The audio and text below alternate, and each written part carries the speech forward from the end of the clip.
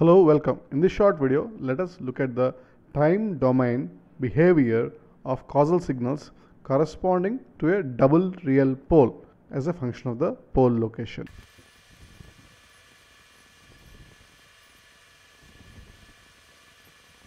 So we are going to look at what is the influence of the location of the poles on the behavior of the signals in time domain.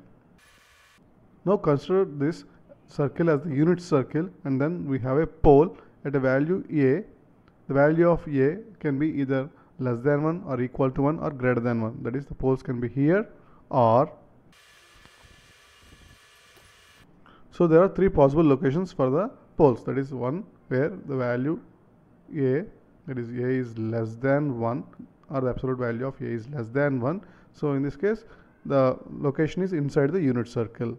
And the other two cases, the second one is the location, the pole is at a equal to 1, or the pole is at a where the value of a is equal to 1. And now in the third possibility, the poles are located at a equal to a, that is greater than 1. So you have three possible pole locations, and we are talking about double poles. That means each of them is actually there in each of the cases. That is, for a less than 1, we have two poles at z equal to a, and for a equal to 1, we have again two poles at a equal to 1 or z equal to 1, and two poles at z equal to a where a is greater than 1.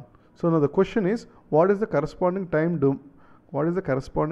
domain behavior of the signals for each of these three cases? So the first step is to determine the corresponding z transform. That is, x of z is equal to, can be written, the x of z can be written as a z over z minus a whole square. Because we have two poles, the denominator must be z minus a whole square. So it should be az by z minus a whole square.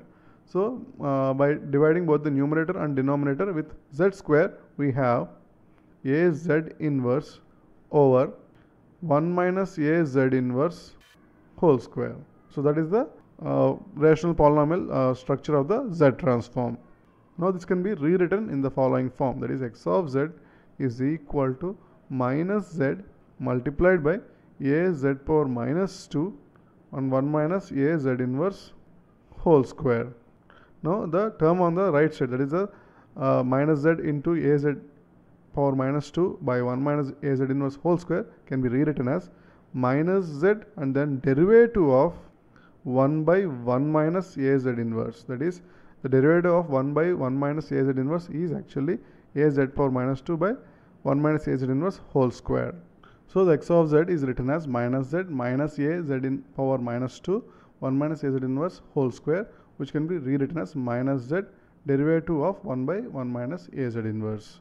So based on the derivative property of the z transform, we can say that the signal x of n is nothing but equal to n into a power n u of n, because the z transform of 1 by 1 minus a z inverse is a power n u of n. So, and then using the derivative property, the inverse transform of x of z is nothing but n times a power n u of n. Now the signal x of n can be written as, that is, an alternative expression of the signal x of n is n equal to 0, we have 0, n equal to 1, we have a.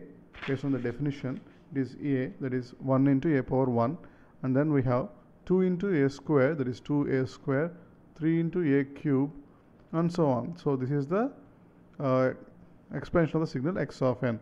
Now for values of a less than 1, that is, for values of a less than 1, the structure of the signal can be seen as follows. That is, the signal.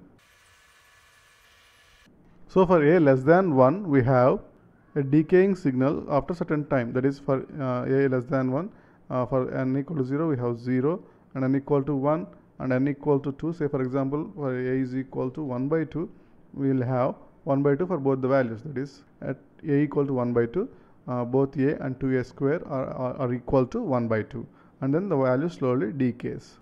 Therefore, the corresponding time domain signal for this pole 0 plot, that is having two poles at z equal to a, that is for a less than 1, the corresponding time domain behavior is given by this signal.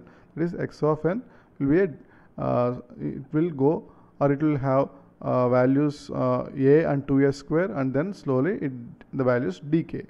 And for the second case, that is for a equal to 1, let us look at the signal. That is for a is equal to 1. The values of the signal are 0, 1, 2, 3 and so on. That means the first value is 0, the second value is 1, and the third value, that is n equal to 2, we have the value 2, and then n equal to 3, the value is 3, and so on. That is, the values keep increasing. So it's a increasing function, and it is given by 1, 2, 3, 4 and so on. Or in fact, x of n is equal to n. It is x of n is equal to n. That is, it's an increasing function within n.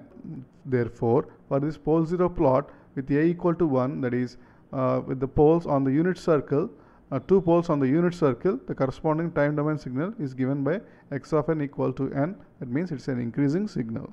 Now for the last case, the time domain signal x of n is a even more, it's again an increasing function with a greater rate. That is, the first value is again given by, that is at n equal to 1, at n is equal to 1, the value is say a, and which is obviously greater than 1, and for n equal to 2, it is given by 2a square, that is much stronger. That is the second value, that is at n equal to 2 is 2a square. Since a is greater than 1, this is much greater than 1 or much greater than value a. So, and this value keeps increasing, and this value keeps increasing, that is for n equal to 3, it will be 3a cube, that is 3a cube. So, the values keep increasing. So, this is a faster, that is the rate is very high, increasing signal. So, that therefore, for the third option, that is for the third pole 0 plot, where the poles are outside the unit circle, signal is clearly unstable. And for the second one, the signal is linearly increasing, but still it is an increasing function. And for the first case, for a less than 1, it's a decaying signal. So to summarize, we looked at the time domain behavior of causal signals for corresponding to a double pole, real valued double pole as a function of pole location. For the first case where the poles are located inside the unit circle, that is value of a is less than 1, the time domain behavior is given by a signal where the values of the signal decay with time or with n. And the second case where the poles are located on the unit circle, then the signal is given by an increasing signal, that is x of n is equal to n. And in the third case where the poles are located outside the unit circle, in that case, that is a greater than 1, the signal x of n again which is given by n to a power n is a increasing signal with even a greater, that is it's non-linearly increasing signal. Thanks for watching.